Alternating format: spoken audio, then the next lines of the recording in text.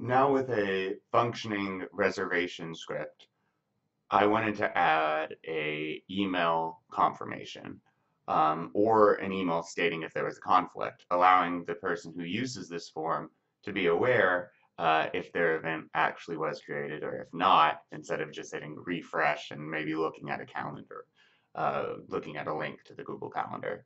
So I'm going to start off with file new, and I'm doing a script file. I'm doing this to entirely separate out the HTML.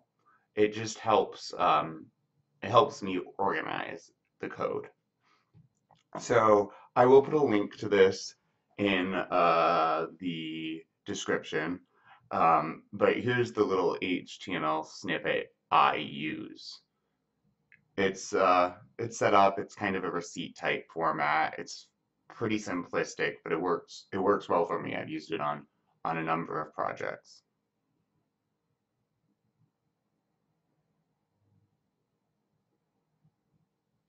And here I attempted to save it now, but I'm getting this syntax error because it's obviously HTML and not JavaScript yet. And when I did make a new file, I did make a scripting file. That email.gs file is a scripting file, not an HTML file, because I'm going to store this all within a function, and my function named creatively make email. Now I'm going to go at like 500 speed, I think, just to go through me formatting this. Basically, I'm making it one long string. And if you notice the slashes at the end of the line, in JavaScript, that slash allows me to continue the string to the next line. I then make sure to use double quotes throughout the HTML, but at the beginning and end of it to indicate the string, just a single quote. Okay. Now we're back to the regular code, the code.gs file, and I'm going to start working on my get conflicts requests, get conflicts function. What I'm going to be adding is this if statement. I want to set a variable equal to the subject or the header of my message and also a, a message itself, which is what I'm doing right here. So if conflicts.length, so if the event, if when we check for other events there we receive any conflicts, what we're going to be doing is request.header. So, and I'm going back to that request object that I made in my get submission function. Request.header equals confirmation. So if there are no conflicts, which would be the case if conflicts length is less than 0, um, then we are going to have the header be confirmation, a string confirmation.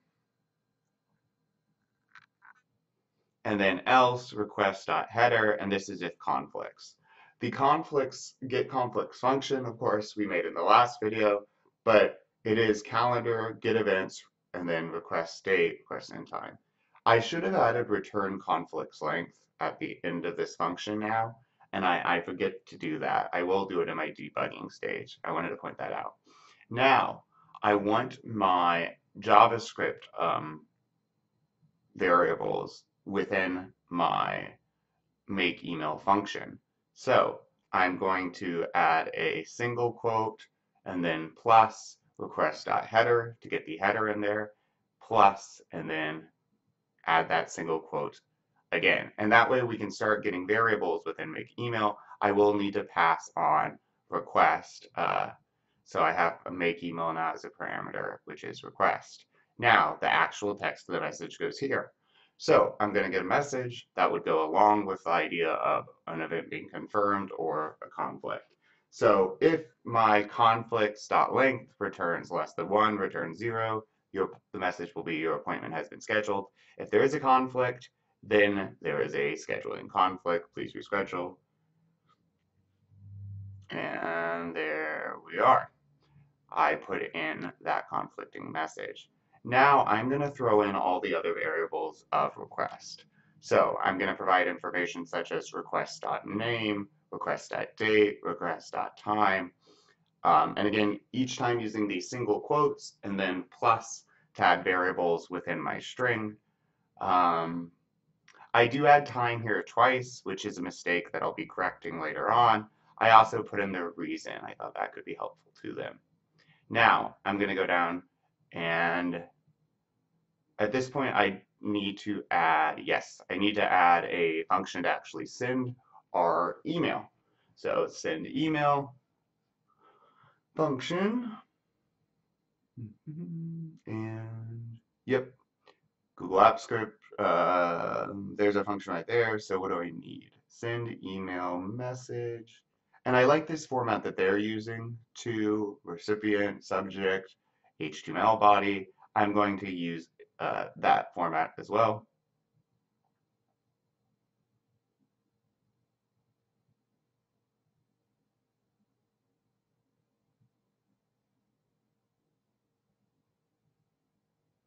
So mail app, send email, parenthesis bracket. Let's close all of that out, otherwise I will forget to do so.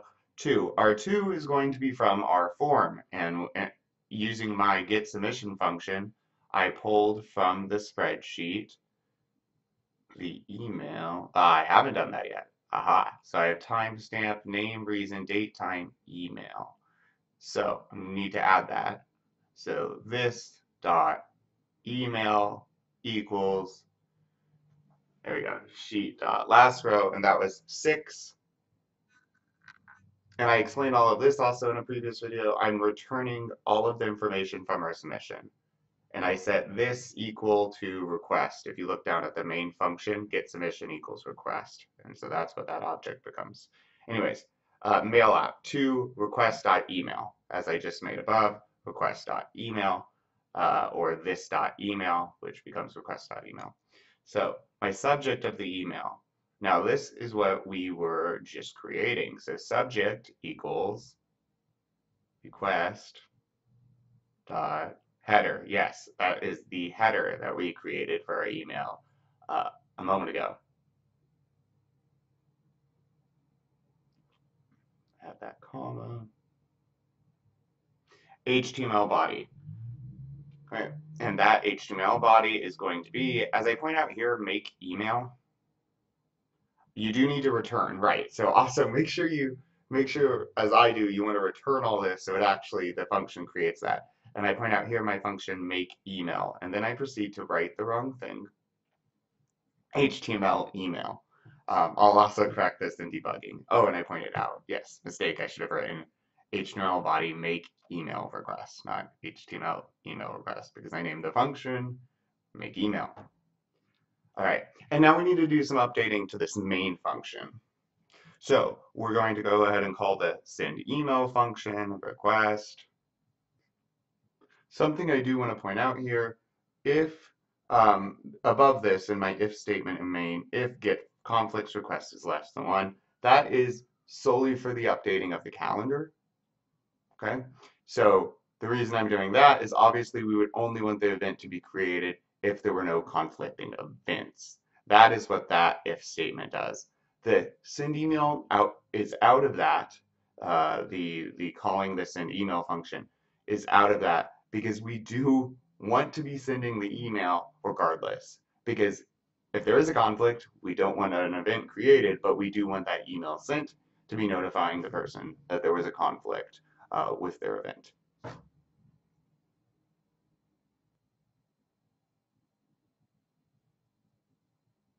I'm thinking. Debugging. So there, I'm going through these changes, make email, request.endTime. I reference endTime somewhere else, and I hadn't updated it right there. So endTime should be request.endTime.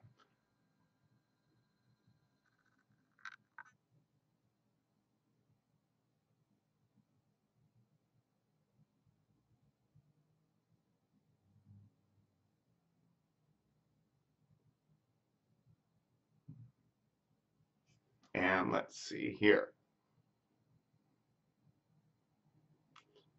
No errors, conflict. This would make sense because it should be conflicting because we only just hit run. So whatever the last event is, it went down to that last row and it ran through that last set of information again at the bottom of our spreadsheet. Our last event was Mickey. The date format is also atrocious, so I want to work on that first. All right, so request.message date. Yeah, so to get the date a little bit better, we're going to have it put out in a normal way. The best way or the way I prefer to do this is I'm going to do request.getDate, request.date get month, add one because the months start at 0. And then request date get date, which will be the actual day. And then finally, request.date, and this is our date variable that we created, get year. And that way, and if you notice, plus single quotes, slash, it will be put out in a much more readable way. And then to make the time more readable, I do request.time to local time string. And as I stated earlier, for some reason I put time in here twice, so I just get rid of that. That should take care of the formatting. Okay, let's run all of that again. No bugs. Let's go back. Perfect. And there was a conflict because again, we're just running through the previous code. So that looks much better. Now I'm going to race through another form. Let's see, Donald Duck. Pain. Ooh.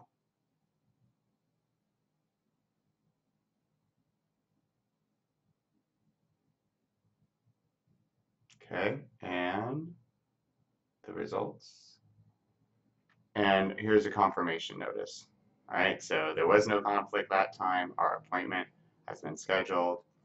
There they are on the calendar. So now the guests or the person making the reservation will receive that email notifying them that they have an appointment or that there is a conflict and allowing them to act appropriately.